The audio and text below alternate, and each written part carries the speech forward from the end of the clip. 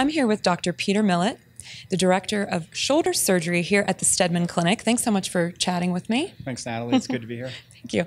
So I was wondering, there's so much going on in regenerative medicine. Where have you seen shoulder surgeries from when you started to now, and what's your hope for the future?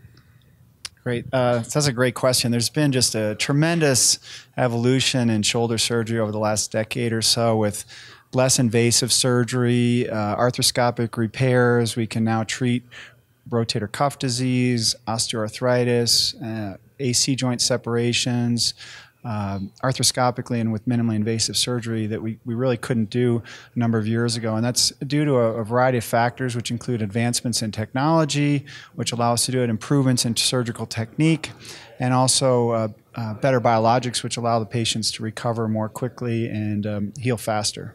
And speaking of recovery, what are some things that your patients can do post-op to help them get back in the game sooner?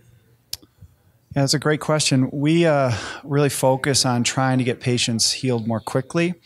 Patients want to heal well, but they also want to heal faster. And it can mean a big difference for somebody, for an athlete, for example, if they can heal 2 months faster, or a busy executive, or even an everyday person that wants to get better quicker. So some of the things we're doing now are the way we do the surgery with less invasive techniques.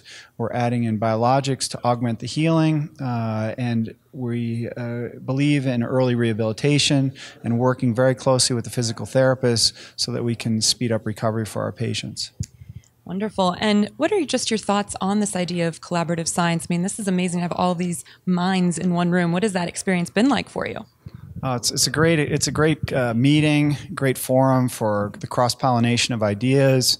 We have people here that are really basic science researchers that are going to really develop the future, and we can tell them the clinical problems. They can hopefully develop solutions for these problems in the lab that then we can translate to our patients to help our patients lead more active and healthier lives. So it's really, really exciting. Awesome. Thank you so much. Thank you, Natalie.